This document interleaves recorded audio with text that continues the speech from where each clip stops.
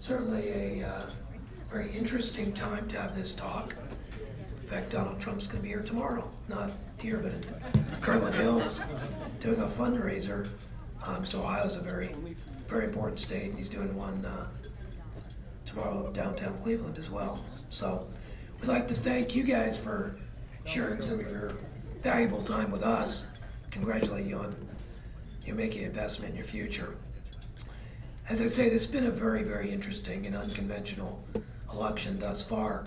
But I think it's easy to forget that beyond the presidential election, there are a lot of other races and issues that are happening, and that people tend to forget about some of the congressional races, Senate, and some of the redistricting and that sort of thing.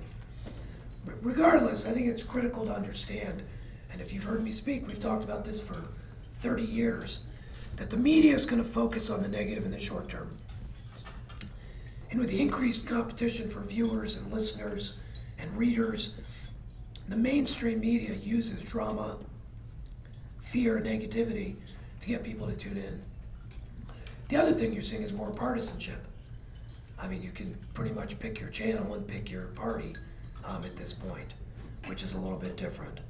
Now, one of the things that has been consistent as long as we've done this and we've watched elections is that investors' doubts and concerns seem especially prevalent during presidential election years because the campaigns spotlight some of the challenges we're facing, and election year rhetoric certainly amplifies what is negative.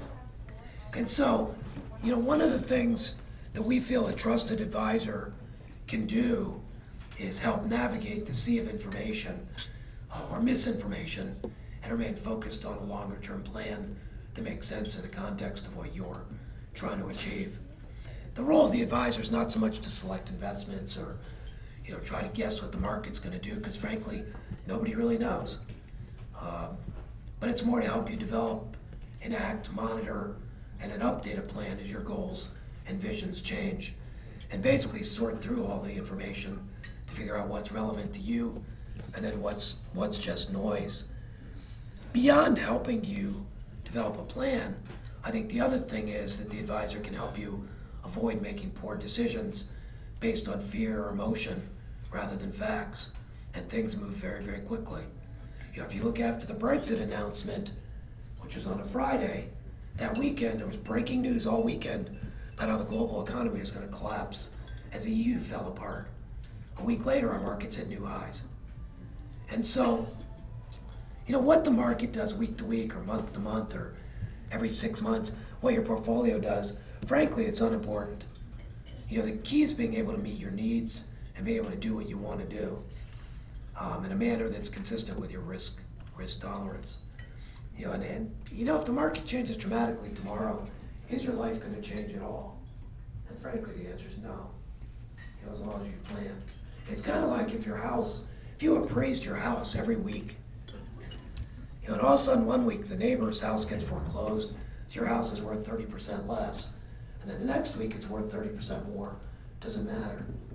No, you're living in the house, you're not selling it. And frankly, the value is kind of subjective anyway, because your house is only worth what somebody would pay you for it.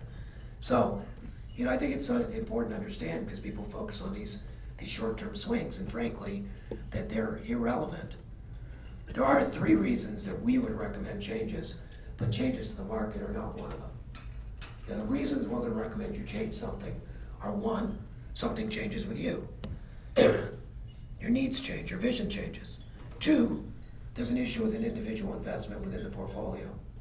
Or 3, the overall asset allocation doesn't make sense anymore. Maybe it's too aggressive, maybe something went up. But regardless, what we see, and we think we're going to see more volatility as we get closer to the election. We think once the election happens, things should stabilize a little bit. And in the near term, it doesn't matter who gets elected. Long term, it absolutely does. But near term, markets hate uncertainty. They can assimilate bad news, but they don't like uncertainty. And right now, we have a lot of uncertainty. And I'd suggest once you get someone elected, at least we know where we're going. Whether you like it or not, at least we know where the 4-year ride's going to be. And so that's going to create a little bit of stability. Now, we've developed and refined a process for what we call personal vision planning, which takes a holistic approach to trying to achieve your personal goals.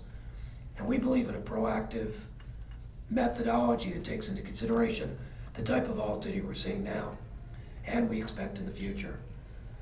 So understanding what your personal vision is key to being successful in doing that. And that's why periodic reviews and speaking with you is important. But events like this can really supplement those types of things as we hopefully provide some broader knowledge and insight, and perhaps you hear questions from other people that you might not have thought of. And I think that's one of the values of this. Now, since 1987, and I've known some of you since 1987, our mission's been to help clients simplify their lives while enhancing their lifestyle. And a lot's changed. I mean, the internet didn't exist, for one thing. The media, back then there was basically 3 stations: NBC, CBS, ABC. CNN didn't exist at that time. But our core value of making people's lives better has always been consistent regardless of those changes. And we've undertaken a number of philanthropic efforts to build what we call social capital. In 2013, we started a new initiative that I just want to take 1 minute to tell you about, something called Carver Cares.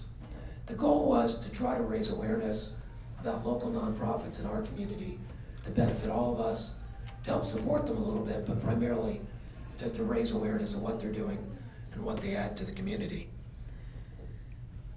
The partner tonight is Crossroads and New Directions. There's some information on the tables. Their CEO, Mike Matoney's here.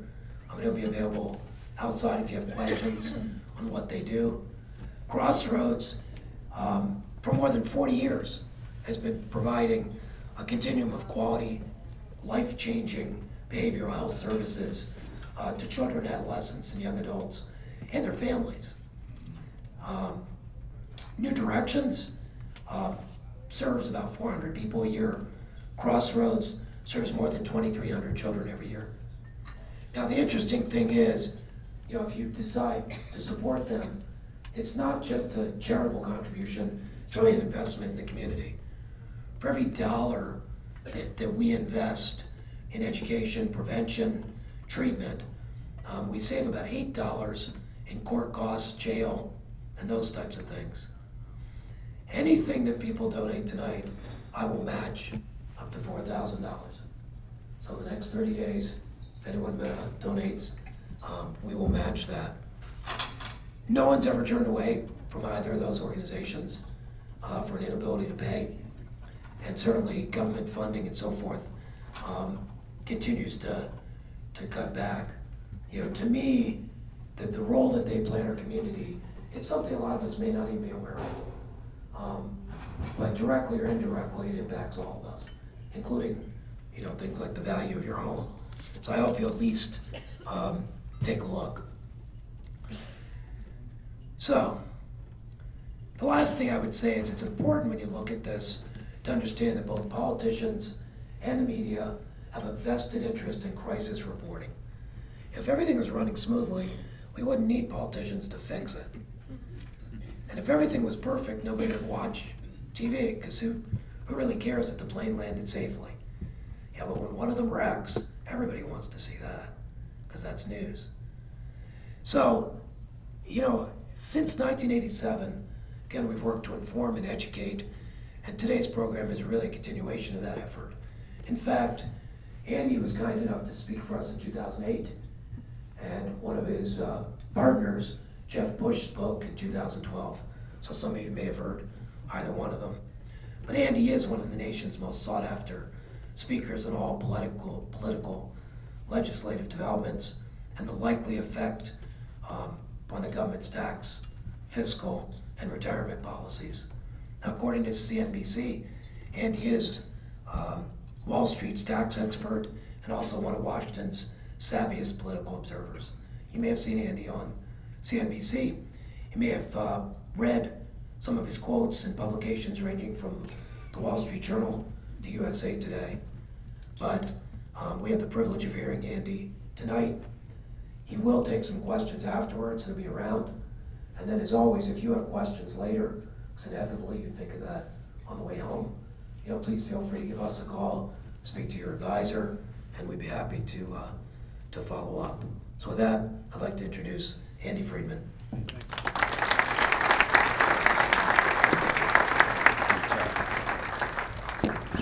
Well, thanks, Randy. It's a treat. Thank you.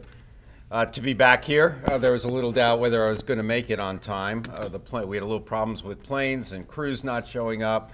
And then finally, it looked like we were about to leave Washington. We had a lightning storm. Lightning storms are unusual things in Washington because everybody in Congress comes out. They think God is taking their picture when that happens. So we had to work our way through that.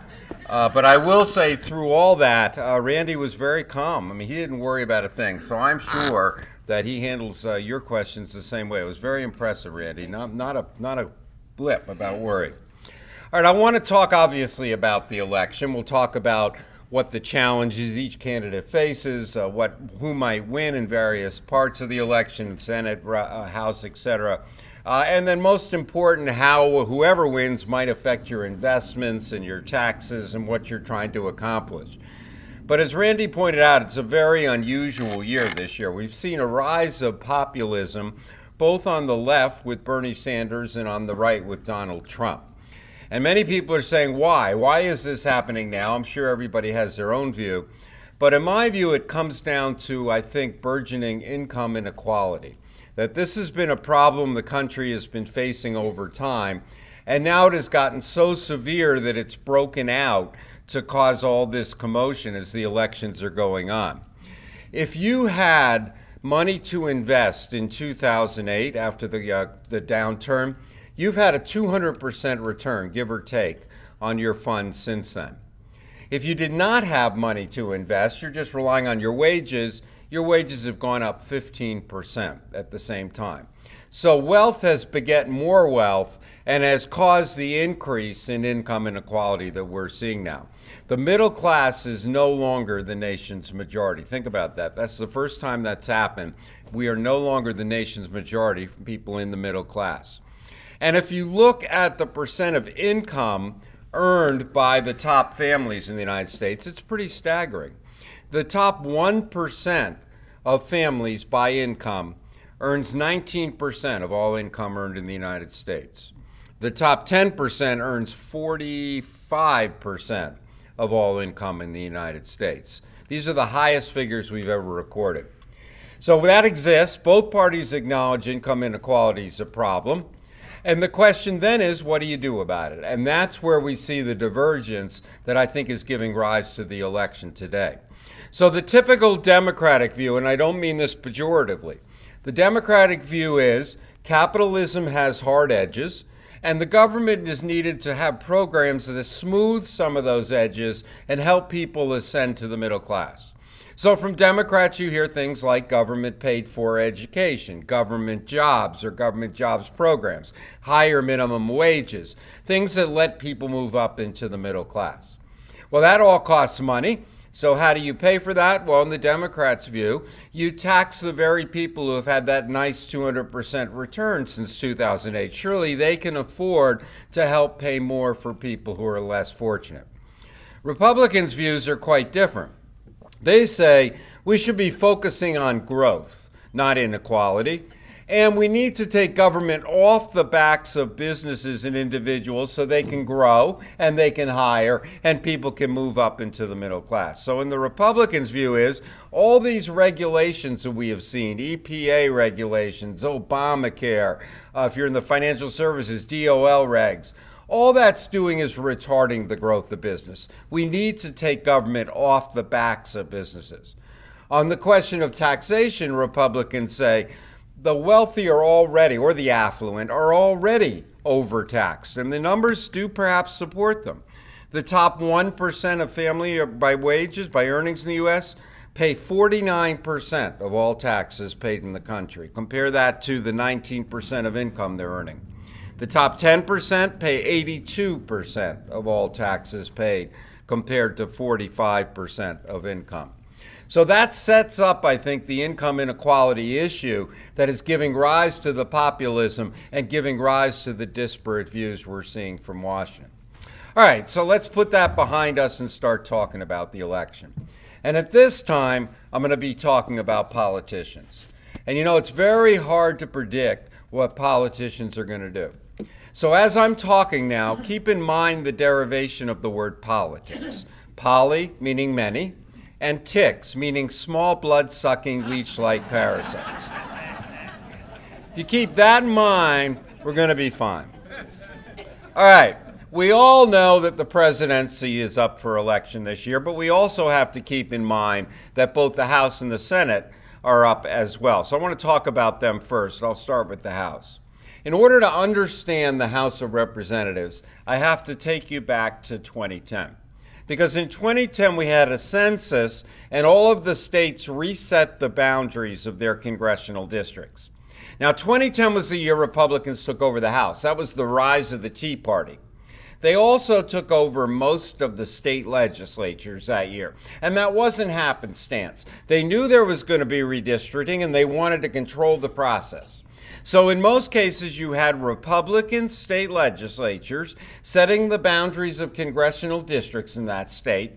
And guess what? This will shock you now. They drew the lines to make the districts safe for Republicans. Can you believe that? So you get crazy-shaped districts with 2 heads and 3 legs and tentacles to make that district safe for Republicans. You know, we call this gerrymandering. And then residual districts in that state, maybe in the cities, they'd be safe for Democrats. And if you had a Democratic-run state, it wasn't any different. They drew the lines to make the district safe for Democrats, and residual districts were safe for Republicans. Now, I'm sure you think I'm exaggerating this. Here are 6 actual congressional districts that came out of gerrymandering in 2010. Check out, for instance, the one on the lower left. You think they were trying to reach a result there? The result of this is, if you're in the House of Representatives now, you don't worry about winning the election. You're going to win the election because your whole district votes like you do. So all 435 seats in the House up for election. Democrats need to pick up 30 seats to take over the House. In my estimation, only 12 races are what we'd call toss-ups. We don't know who's going to win. So I'll go out on a limb here and tell you that Republicans are going to keep the House. Not just this election, but for the rest of the decade. And frankly, if Republicans continue their stranglehold on state governments, they hold 31 of them now, they'll actually control the House for the next decade when we have gerrymandering in 2020. So this is an important point. No matter who wins the presidency, all legislation has to go through the Republicans in the House. All right, what about the Senate? Well, we all know 2 years ago, the Republicans took over the Senate, and they were able to do that because in 2014, the numbers favored them. There were 35 seats up for election a couple years ago. 21 were Democrats trying to hang on to their seats. When had those Democrats last been elected? In 2008 on Obama's coattails. Many were running from Republican states. When they came up for re-election, they lost. Republicans took over the Senate. That situation reverses this year because when were senators being elected this year last elected? In 2010, which as I said was a big year for Republicans, big backlash against the administration.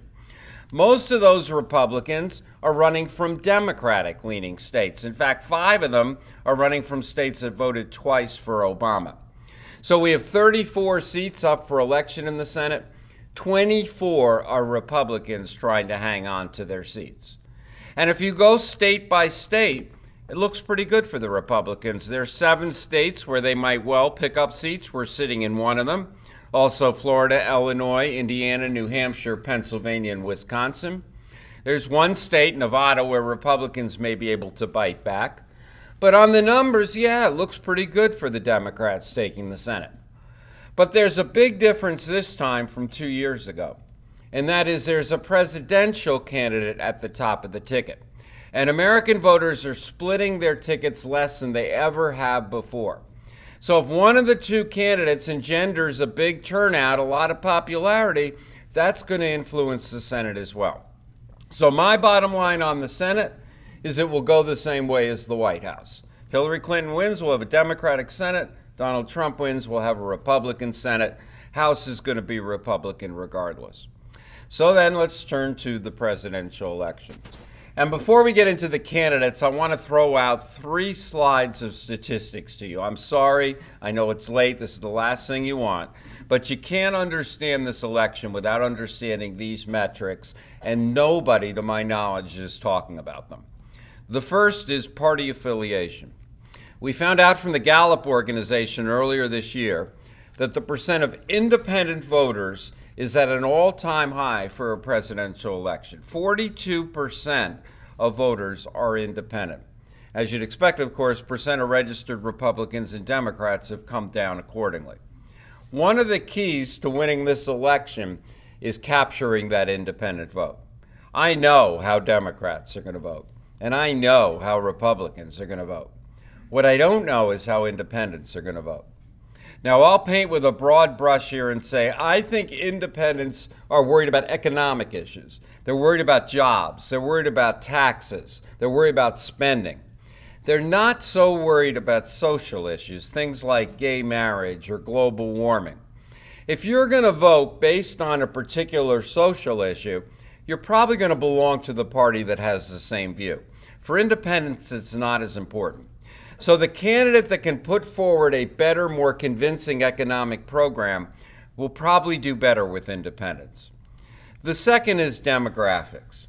Since the last election, the percent of non-white Americans has gone up 3 percentage points, the highest, of course, that it's ever been.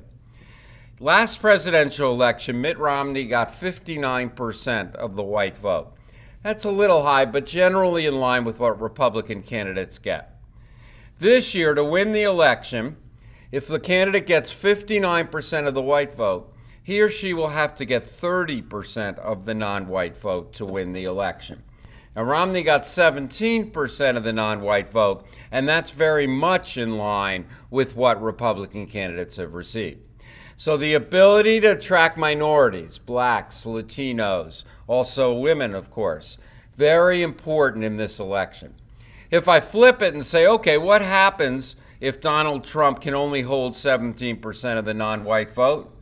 Well, then he'll need 65% of the white vote to win the election. That's only been approached once by Ronald Reagan in his second term.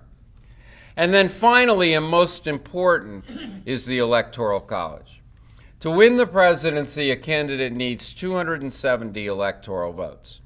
If I add up all the states we know are going to go Democratic, New York, California, the Democrats head into this election with 257 electoral votes, 13 votes shy of winning the presidency. If I do that with the Republicans, they head in with 191 electoral votes, 79 votes shy of winning the presidency. 90 votes still in play, so of course either candidate can still win. If I look at the states that compose that 90 votes still in play, and of course yours is one of them, you realize that Republicans have to run the table on the top 4 of those states in order to win the election. They have to win Florida, North Carolina, here in Ohio, and Virginia. For Republicans, if Trump loses any one of those states, he will have lost the election. Now, he can do that, sure. You get on a run, you get a big turnout, a lot of people enthusiastic, you can run those 4 states. But I think it's fair to say on the numbers alone, they strongly favor the Democrats. Democrats have much less far to go to get over the top in the Electoral College. Traditionally, they've done a much better job of getting the minority vote. And that tells me on the numbers, you have to favor the Democrats. But look, it's not just a numbers game, okay? Personalities matter. So let's talk a little bit about the candidates. And that means we have to start, of course, with Donald Trump. Now, Donald Trump is showing me something I never knew. And that is you can insult your way to the presidency of the United States. Who knew that? What's going on with Donald Trump? Well, Donald Trump's supporters are typically male. They're typically white. They're typically older. They're typically working class Americans, and they feel that their way of life is under siege, both economically and culturally. Their wages, if they still have a job, have barely gone up, as we have seen. And in their view, really nobody has been trying to help them. The Democrats, for the last 8 years, say Trump supporters, really have been pandering to the very people that are threatening their way of life. Republicans, for 6 years, have been going to Washington and saying we're going to stop it, and they haven't done a thing. And so here comes Donald Trump. He's arrogant, he's brash, and he says, I hear you. I hear what you're dealing with. I hear what you have gone through. I hear that nobody has helped you. I am here. I'm here, and I will fix it. And that is a great message for people who feel that their way of life is under siege and nobody is doing anything about it. They also like the fact that Trump has simple answers to questions. He's not one of those politicians that talks on for 3 paragraphs and never really says anything. His answers are intuitive. If you're worried about immigration, you build a wall on the Mexican border. And while you're at it, you get the Mexican government to pay for the wall. If you're worried about terrorism, you stop Muslims from entering the country. Those are intuitive answers that make sense to people. And when conventional politicians or the media criticizes Trump, that can't be done, that's unconstitutional, whatever. That doesn't work with the way the U.S. works. That actually helps Trump. Because his supporters say, well, of course they're saying that. Those are all the politicians that have left us alone for the last 8 years, haven't done anything for us. Of course they're criticizing him. He's the one for the answers. So you wrap that all up and you have a very persuasive message for one segment of the U.S. voting population. And that explains, I think, why Trump has done so well. So what are then the obstacles that each candidate has to overcome between now and Election Day in order to win the election? What's each candidate going to have to focus on? Let me start with Clinton, because I haven't said much about her.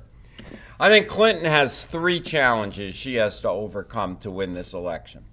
The first is she is very closely tied to the Obama administration. She wasn't merely Secretary of State. She has embraced the policies of the Obama administration.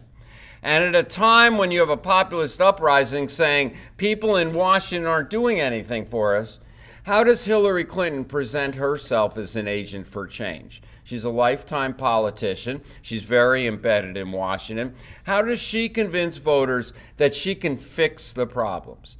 You're going to hear from Trump, if you didn't do better under 8 years of Obama, why are you going to do better under another 4 years of his administration? That's something that she's going to have to overcome. The second is, many people do not view her as trustworthy. Now, the FBI didn't indict her, but their report was pretty scathing about how she had conducted her affairs. And that fits with many people's view of the Clintons. Many people think there's a lack of transparency there. And she's going to have to overcome that. How is she going to show that she is trustworthy? And finally, a majority of American voters view Clinton unfavorably, and they have for a number of months. It's pretty staggering, since even before the convention, more than 50% of American voters do not view her favorably. That is a very high negative heading into the election. So I'm guessing what? We have 1 or 2 Republicans here in the room, is that right? And my guess is both of you look at Hillary Clinton and you say, how can she be a viable candidate for president? And all these apparent transgressions, this lack of transparency. And the answer is that as bad as Hillary Clinton's unfavorability numbers are, they pale compared to Donald Trump's. Donald Trump, most recent poll, 70% of voters view Donald Trump unfavorably. And if you start breaking it down, 77% of Hispanics, 77% of women, 89% of Hispanics, 94% of African Americans, and harking back to my very first slide, 2/3 of independents. Those are numbers that are difficult to overcome. That is a very high unfavorability rating heading into the election, the highest we've ever seen from a major party candidate. So look, it would be easy for me to stand here and say, in recent polls, perhaps notwithstanding, Hillary Clinton's going to win. The numbers, the metrics clearly favor the Democrats. She may be unpopular, but she is far more popular than Donald Trump is. And that says, look, she's going to win. But I'm not prepared to go there yet. I'm not prepared to go there yet. I think we have to see how this plays out. And there's a number of reasons why I say that. The first is I mentioned Donald Trump supporters, but I probably didn't explain to you how fervently they support Donald Trump. Here's a quote from one of his supporters. "The only way Trump won't get my vote is if he breaks into my house and murders me." And that supporter continues, "And even then I'll vote for him by absentee ballot." Now that is a supporter, and there is tremendous enthusiasm among Trump supporters for him. The second is, and again, I don't mean this pejoratively, Donald Trump is not wedded to any particular positions. He's not a true conservative, and that gives him the leeway to change if necessary as we go forward. And just to show you, here's what Trump said a number of months ago. "I will be changing very rapidly. I'm very capable of changing to anything I want to change to." Now, to show you his capacity for change, here's what Donald Trump said more recently. "You think I'm going to change? I'm not going to change." So you can see he can change. But the real reason I think you cannot dismiss Donald Trump is he has an incredible capacity to control the rules of engagement. Look, in the primaries, Marco Rubio knew what to say when he got on that stage. Jeb Bush knew what to say. Ted Cruz knew what to say. And yet they were knocked back on their heels by Donald Trump's onslaught. They were thrown off, and they never could catch up after that. Why is Hillary Clinton going to do any better? Trump's nicknames are fabulously effective. Lion Ted, Little Marco, Low Energy Jeb, Crooked Hillary. Why is it going to be different? All the pundits have been saying he can't go further, and he always has. So here's the way that I sum it up. Look, the odds of Trump winning are lower. Clinton has a major advantage going into this election, just on the numbers and his unpopularity. But I continue to give Trump what I call a puncher's chance of winning this election. You know the Mike Tyson quote, "Everybody has a plan until they're hit in the face"? Well, a puncher's chance means he's against a favorite opponent, but he could wind up with that one punch that sneaks through, throws her off her game, and he goes ahead and wins. I think there are two things you want to watch as we move forward. The first is, and this is crucial, is the first debate on September 26th. If Hillary Clinton can hold her own, unlike what happened with his primary opponents, it's going to be very hard for Trump to win this election. If, on the other hand, he can throw her back on her heels a little bit and she stammers and struggles and looks like she's having difficulty, you might see Trump actually pull this thing out. So I think that is one key. And the second, and I certainly don't have to tell you folks this, is watch the polls in those 4 states that I mentioned. The national polls don't matter. Those 4 states matter. If Trump starts closing the gap in those 4 states, yours being one of them, then that means he might have a chance. So bottom line, I think Hillary Clinton remains heavily favored, but I do think it's too early to suggest this election is over. Let's see how the debates go and whether Trump can pull another rabbit out of his hat with his unique debating style. Before we go on to what I think will happen after the election, I do want to share with you my favorite quote coming out of the campaign so far. Lord knows there have been a ton of them. But this one comes from Senator Lindsey Graham. Now, those of you with long memories, I don't know, 3 months, 4 months, you might remember that Lindsey Graham was actually a Republican candidate for president. He is a senator from South Carolina. He's never been married. He's a lifelong bachelor. And so, of course, when he was running, we heard questions from the press like, well, who would be first lady? What are we going to do about that? I'm telling you, you cannot make this stuff up.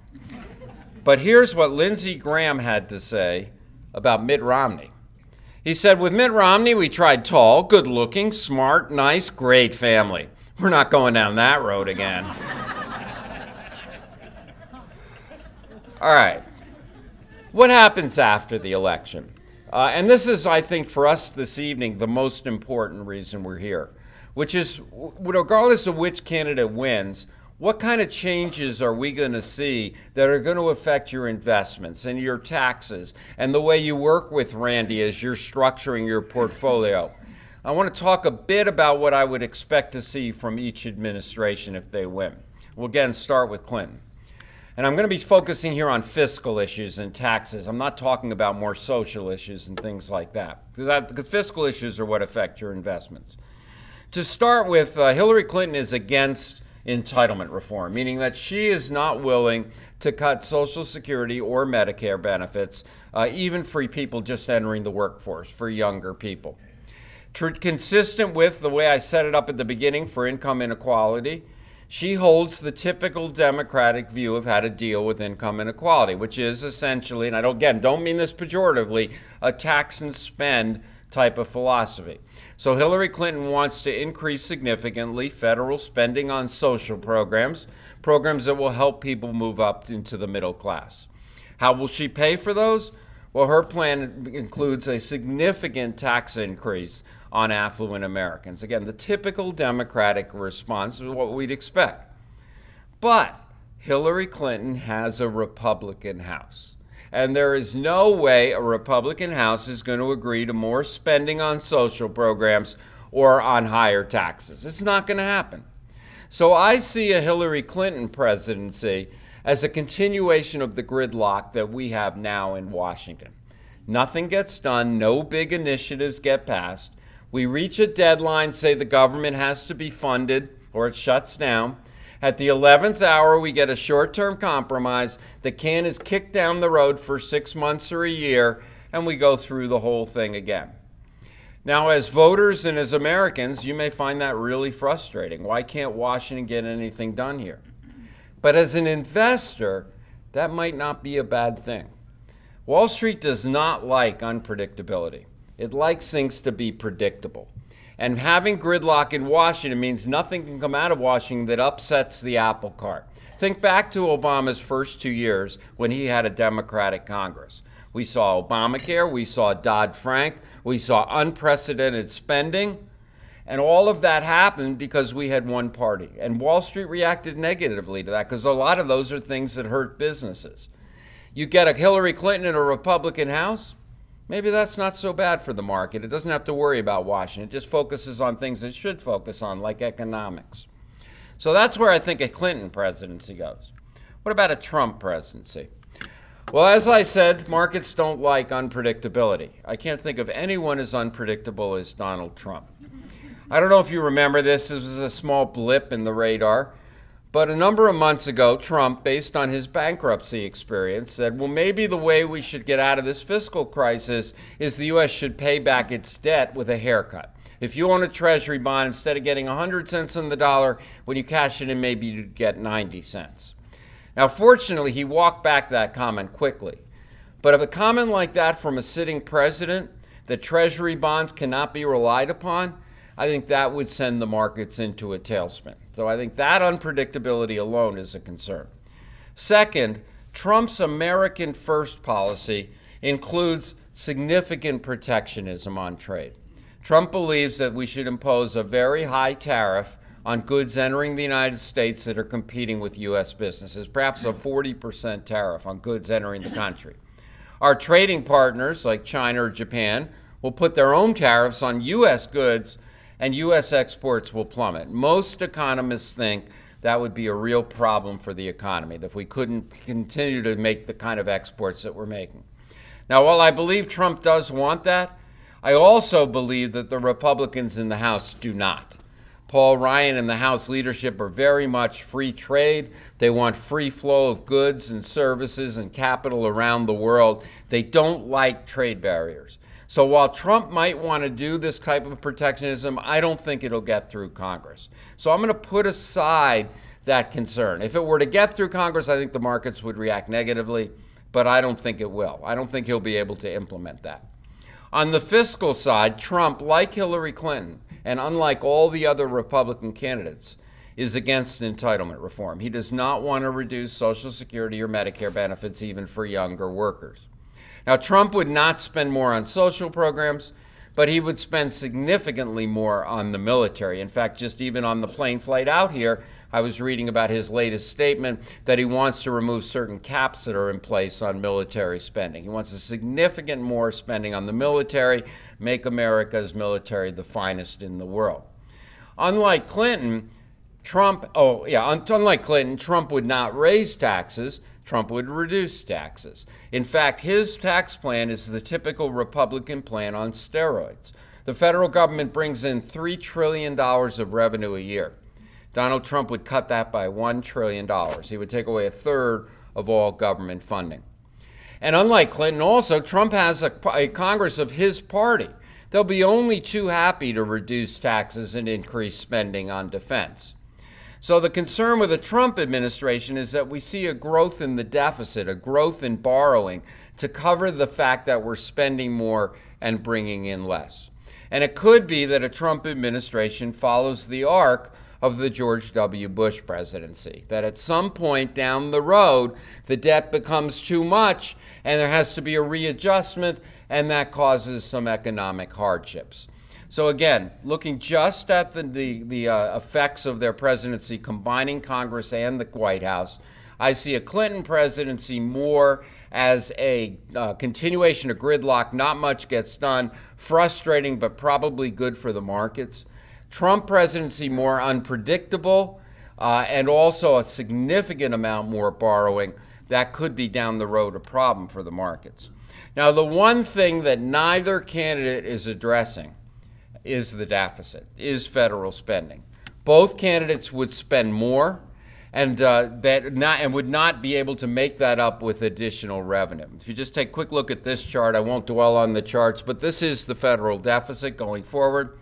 Since 2009, the deficit's been coming down. It was at an all-time high in 2009, and it's been coming very nicely down until this year, when it's going back up and is going to continue to go back up. And the primary reason for that is the aging of the baby boomers. Social Security and Medicare spending is getting higher and higher as the baby boomers age. And again, if you look at the deficit, again, you can see going forward, it gets greater and greater. This is, by the way, the deficit. This is not the amount of U.S. debt outstanding. The deficit is the difference each year that the amount the government spends exceeds what it takes in. The total debt outstanding is you take that shortfall and add it to all the shortfalls for the prior years that we had to borrow for, and that brings us to $19 trillion of debt outstanding. Now, in the past, the way you could address the deficit was to reduce spending, what we call discretionary spending.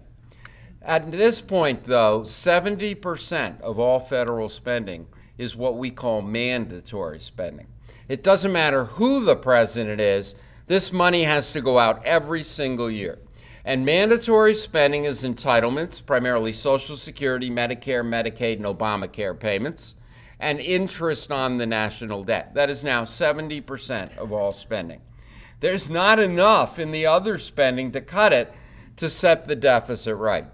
The only way to deal with this is entitlement reform, cutting down on Social Security and Medicare spending for younger people, not for people in their 50s and older, and maybe not for people in their 40s, but younger people. Maybe we push back the retirement age. Neither party is prepared to do that at this point. So what does that tell me, and what does it mean for you? It means that I think Paul Ryan and the deficit hawks in the Congress, in the House, are going to be on a constant search for revenue. They're going to keep looking for ways to bring in more tax revenue in the coming years. Now, when I say that, I don't mean higher tax rates. There's no way the Republicans want higher rates. I don't mean a major change like they get rid of mortgage interest deduction or they take away tax-exempt interest on bonds. That's not going to happen. The Republicans don't want that. When I say that there'll be a search for revenue, what I'm referring to is what we call loophole closers. These are provisions in the tax code that everybody can probably agree are too generous and should be cut back. Provisions that you may have been working with Randy on to use to maximize your returns. I'll give you a quick example, and I'm sorry to take you down a technical rabbit hole here, but last December, government had to be funded, spending was going up, And so Congress included a loophole closer. They took away a Social Security strategy called file and suspend, which was a neat strategy where a married couple could get extra Social Security benefits completely legally. That's gone. What you see up here, and I'm not going to drag you through this, are loophole closers that Congress has gone on to consider, and they're considering now. And I'll just explain one of them to you just to give you a feel of what goes on here. Under current law, if you have an IRA account, and you pass away and your spouse also passes away, and so your account, say, goes to your kids. Your kids can take a little bit out of that account, a little bit each year over their life expectancy. That leaves the bulk of the amounts in the IRA over their lifetime, which continue to build up tax deferred. This is called stretching an IRA. That's an example where Congress says, no. Kids shouldn't be able to take that money out over time and keep the money in the IRA. When somebody dies and somebody inherits an account, everything should come out of the account, the IRA account, immediately, and taxes should be paid on that. That's an example of a loophole closer. Now, I don't know if that gets passed versus other of these versus ones we don't know about. The thing for you to keep in mind here is I believe we will see a whittling away of opportunities to save taxes. Some of the strategies you're working with Randy and his team on may go away as some of the ways that we save taxes go away as Congress is looking for revenue. Now, you're probably already thinking, gosh, taxes are already high. What are we going to do about this? And you're right. That the top tax rate went up 10 percentage points in 2013. That's an astronomical increase in a single year. And according to the Nonpartisan Congressional Budget Office, current tax rates are well above the average rates during the past 35 years for households at the top of the income distribution. Affluent Americans are paying the highest taxes they've paid in almost 4 decades. And as I said, I think it will get worse as Congress is searching for nonpartisan ways to bring in a little more revenue over time. That's regardless of who wins the election.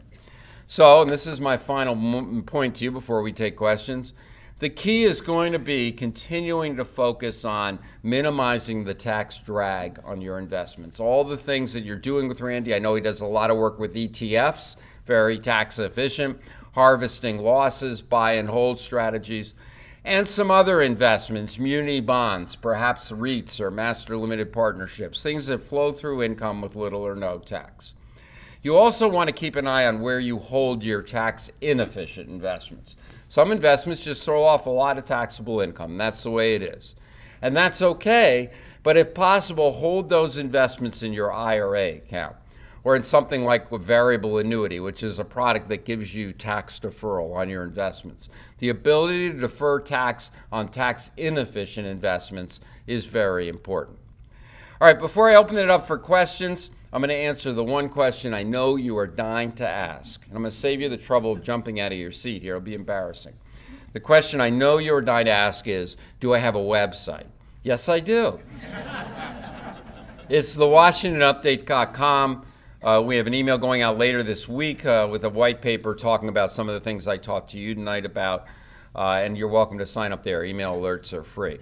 So with that as background, we have time to take some questions, and I will repeat the question. Let's go. Yes, sir. All right, his question is, what about changing the step-up basis? So just a little, it's a great question. A little background here. I believe you know when you pass away, and your assets go to your children or whoever they go to, that there is what's called a step-up in basis, which means that the value of the asset on the date of death becomes the basis for your kids. So if I buy a stock for $10 and when I pass away it's worth $100, my kids take that stock with $100, they only pay tax when they sell on amounts over $100. So that $90 of gain that existed during my lifetime, that's wiped out. Nobody ever pays tax on that. That's called stepped up basis, and it's a big advantage because it lets kids or heirs not pay tax when they sell assets. And the short answer is no. There won't be any changes in that. And the reason is that stepped up basis is treated as a quid pro quo for the estate tax. Since you have to pay estate tax when you die, it's not fair that your kids also have to pay capital gains tax when they sell the assets. Now, while the Republicans talk about getting rid of the estate tax, that's not going to happen.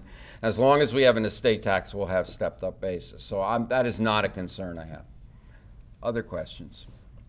No more coffee without questions, and I know you need it. So let's go. Yes, we'll take both of you. We'll start with you. What do you think is going to happen with Obamacare? What's going to happen with Obamacare? You know, I don't want to like have a town hall meeting over this because this is a sensitive subject, particularly right now. It's a very good question. So let me just kind of quickly again step back, talk about what's happened, and then what it means. The way Obamacare works, you know all this, is that it provides insurance. It's a way of everybody having health insurance.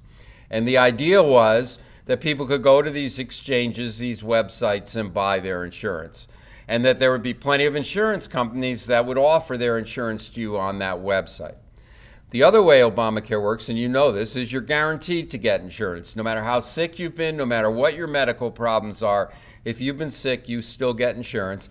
And the insurance company can't charge you more than they would charge somebody who's healthy. That's how Obamacare works. And that works only if you have a lot of healthy people signing up for insurance, so the insurance companies can kind of leverage or smooth out the risk of the people who are sick buying insurance. The problem has been that healthy people have not been signing up, at least not in the numbers needed to defray the problem of covering sick people. Now, up until this year, that hasn't been that big a problem. And the reason is that Obamacare included what Republicans call a bailout, whereas if insurance companies lost money because of this whole system, the government would reimburse them. They would get their losses back. That bailout ended last year. So now all of a sudden insurance companies are looking at these losses and saying, we don't want to participate in Obamacare anymore. And so what you've seen, and probably what you're alluding to correctly, is that we have seen companies saying, Aetna just said it, UHS has said it, we're out of here. We're not going to participate in the exchanges. Well, that's a problem, because if you only have one or two companies or maybe zero companies in the exchanges, then the whole system doesn't really work. So what happens? Well, I think some people would say that if the system falls down, if it bogs down, if we don't have insurance companies, do we use the federal government as an insurer of last resort? Do we end up, say, with a single payer system where the government, because private insurers aren't participating, the government has to take over providing insurance? Now, we're not there. We're not there. But I think that is a risk. I think the concern is that if insurance companies can't make money on this system, if they can't cover sick people for the same price as healthy people, Obamacare can't work. And then what do?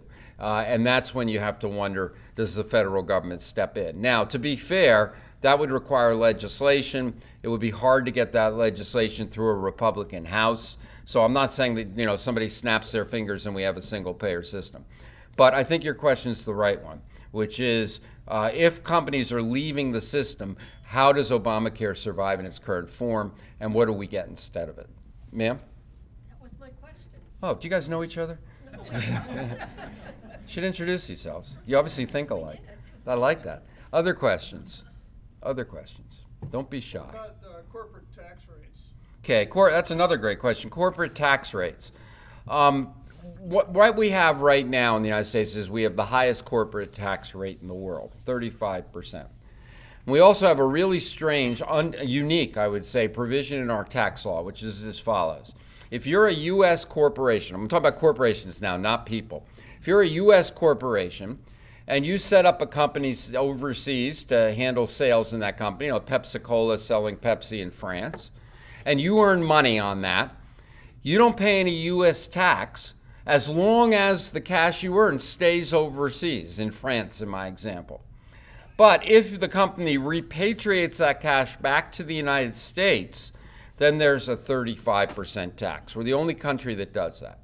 And so what's happened is U.S. companies are keeping all their cash overseas, trillions of dollars, rather than bring them back into the United States, because why pay that 35% tax? So there's, I think, something of a consensus in Washington that should be changed. Maybe permanently, maybe temporarily. At a minimum, we should have a repatriation holiday, which means companies can bring their money back to the U.S. and maybe we tax it at 5% or 10%. And that does a lot of good, right? It gets the money back here where we want it, and it actually brings in some revenue for the government, because we're never going to get that 35%. They're never going to bring the money back. And I think most people in Washington would say, yeah, that makes sense, both parties. The concern is, one, how do you use that money? So Republicans say, oh, that lower the taxes and, lower the taxes, bring money back, have a low tax rate. That brings in a slug of money to the government, and let's give it back in tax refunds, give it back to the people paying the tax. Democrats say, no, we should use that money for a government program to help people move up into the middle class. So Obama's proposal is have a repatriation holiday with a low tax rate, bring the money back, get some tax revenue, spend it on a jobs program. There's not anywhere near agreement on that, and that makes it very difficult. There's another concern, this is a purely political one. Individual tax reform, meaning that affects you and me, is exceedingly hard because it involves investigating the deductions like home mortgage interest or muni bond interest, and that's just a bridge too far. You can't deal with that. So how do politicians explain to people like you and me, we're lowering taxes on corporations, but we're not lowering taxes on families? Now, while that's probably the right thing to do, you should have a repatriation holiday, it would do all of us a lot of good, that politically is really, really hard to sell. So while I think there's consensus to lower the corporate tax rate and allow the money to come back, those two concerns, do you spend the money or not? And how do you explain it to people whose taxes are already high and not going down? I think that's what's standing in the way. Other questions? Any others? Yes, sir. What about looking at simplification of our tax code going to a national sales tax? Yeah, his question is, what about simplifying taxes by going to a national sales tax or a value-added tax? Most economists think that that kind of tax, a consumption tax, where you tax what you spend rather than what you earn, makes tremendous sense. And they think it makes sense because it gets the underground economy. You remember Mitt Romney, 47% of Americans don't pay income taxes? If you have a consumption tax, they would, because this money that comes in that they're not paying taxes on, when they spend it, when they go buy groceries, there'll be a national sales tax on it, they'll have to pay tax. And so many people, many economists say that's what we need. We need a tax that captures all the families that aren't otherwise paying taxes. Probably because it makes so much sense, neither party wants it, but for entirely different reasons. Democrats don't want a consumption tax or a sales tax because it's regressive. The middle class spends a higher portion of their income than the wealthy do. And so the Democrats say, we don't want to tax those people who are spending more of their income. We want to tax the wealthy, but we want to tax them on what they don't spend. How do we do that? Well, we have these new 3.8% taxes under Obamacare that tax wealthy people on their savings, on their earnings. So Democrats want to go the other way. They don't want to tax the middle class on what they spend. They want to tax the wealthy on what they save. Republicans, that's not their primary concern, but Republicans' concern is that a consumption tax is a money machine. Once you set up a national sales tax system, Congress in any given year can raise it 0.25%, 0.5%. Not much to us, but it brings a tremendous amount of money into the federal government. And so those two things together they just had a recent proposal in the Senate, a sense of the Senate resolution against a national sales tax, passed the Senate 82-13 or something like that. So while it makes sense, again, just like the corporate tax, I don't think it's going to happen.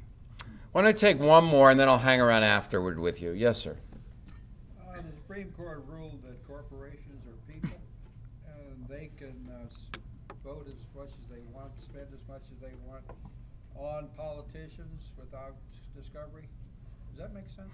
Another great question. It's very smart clients, Randy. His question was about the Supreme Court and its ruling in the Citizens United about corporations being able to have unlimited amount of money they can spend on campaigns and on candidates.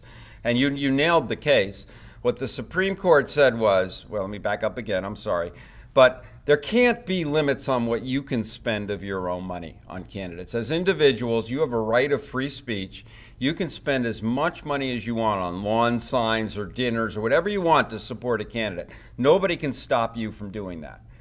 The thought was, though, that corporations didn't have a right of free speech and that Congress, which they did, could pass a law that would limit what corporations can spend on campaigns. And corporations include, by the way, PACs. Those are corporations. And I will give Congress credit in this case. It was a bipartisan law, campaign finance reform, that really would have cut down on corporations being able to influence elections. The Supreme Court said, and who knew this, that corporations have the same right of free speech that you have. And because they have a right of free speech, nobody can limit what they can spend on elections. And that upset an awful lot of people on both sides of the aisle. Do I think it's right? No, I don't think it's right. I think that's news to a lot of people that corporations have this right of free speech. But right now it's the law of the land, and I don't know how Congress can get around that. And that leaves us with the PAC system and this view that politics is all tawdry because of that. Since you raised the Supreme Court, maybe you'll indulge me for a second and also let me talk a little bit about the Supreme Court and the Republicans not considering Merrick Garland. I try to play all this right down the middle. But as a substantive matter, we'll talk about the political implications in a second. As a substantive matter, I think the Republicans may have shot themselves in the foot here. And I said that right as soon as Scalia died and McConnell said we're not going to take up the nominee. Because you have a Republican Senate right now, any nominee has to go through the Republicans. And that meant that Obama had to nominate somebody pretty moderate. And Merrick Garland is pretty moderate. He's kind of your technical jurist who looks at a case and decides what he thinks the right thing to do is. Maybe he leans a little left. He's pretty much in the center. And my concern is, if you're a Republican, that by not considering him, and then say the election goes the way it's likely to go, which is that Clinton wins. Maybe that doesn't happen, but Clinton wins. And she's going to not, I think, put on Merrick Garland. I think Clinton is going to nominate people that are much further left. And the reason is she's going to have a Democratic Senate, in my analysis. She doesn't have to tippy-toe around the Republicans as much as Obama has had to. If you're a Republican, the reason that I think you want the Supreme Court is because of this extensive use of executive order. Many people feel that Obama has done an end run around Congress by doing a lot by executive order. And the only check on executive order is the Supreme Court, or is the court system. I mean, Congress could pass something saying the president can't do that, but the president's just going to veto it. You're not going to get anywhere. And if you look at the court system, they have been knocking down a lot of Obama's orders. His immigration regs, his environmental regs, all have been knocked down by the courts. If you get a Supreme Court that is stacked with more left-leaning justices in a Hillary Clinton presidency, there won't be any checks on her ability to use executive order. And so I think the Republicans would have been much better served to put Garland on the court, or at least hold hearings to see if he's worthy of being on the court, rather than open the door for what maybe people put up who maybe wouldn't put as much of a check on what Clinton would do. Now, politically, I know this is a big issue. Why haven't the Republicans taken it up? But for many of the independents, remember, just on the independents, I'm not sure it's that big an issue. And that's because, again, independents worry more about economic issues than social issues. The Supreme Court deals more with social issues, like gay marriage or abortion. And again, I think the people that are registered in the parties tend to care more about that than independents. So I'm not sure this is that big of a deal as a political matter that they haven't taken up the Garland nomination. But I do wonder if the Republicans haven't shot themselves in the foot there a little bit. All right, I'm going to stop here, but hang around with you afterward. I'll turn it back to Randy. Thank you guys for coming out. I appreciate it.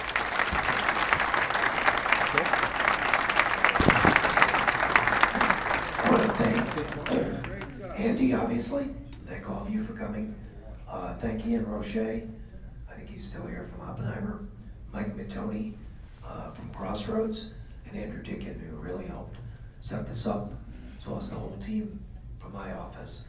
The next big event we're doing is in November. I believe it's November 11th.